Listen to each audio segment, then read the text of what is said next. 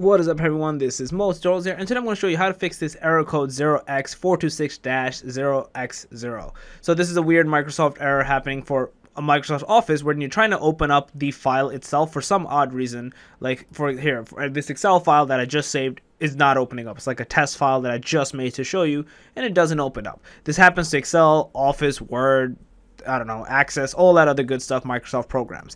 So there's a couple of things you can do. You can actually repair the file. You can go to the system configuration, try that as well. But the easy way that I found that actually works is if you actually just open the software itself. So if I just open up Microsoft Excel itself, it actually opens up.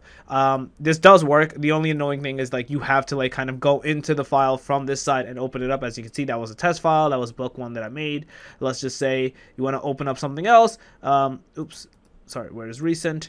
Let's say you wanted to open up this rental income instead, for example. Boom, it pops up. They do work. You just have to do it via this method, searching it, finding the program, opening it from there. Or like I said, you can go to the control panel. You can go to where these softwares are. So you can go to the control panel, find where the downloaded programs are, and essentially just update them from there. So let's just say it was from here. You can click, you can find Microsoft Office, if I can find it.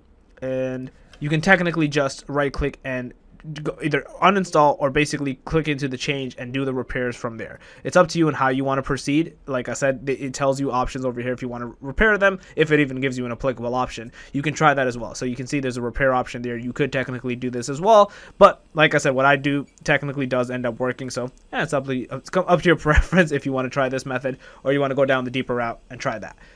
I'd recommend just literally searching it and then opening it up from there. A bit tedious, but it does end up working. So yeah, that's basically how you fix the error code.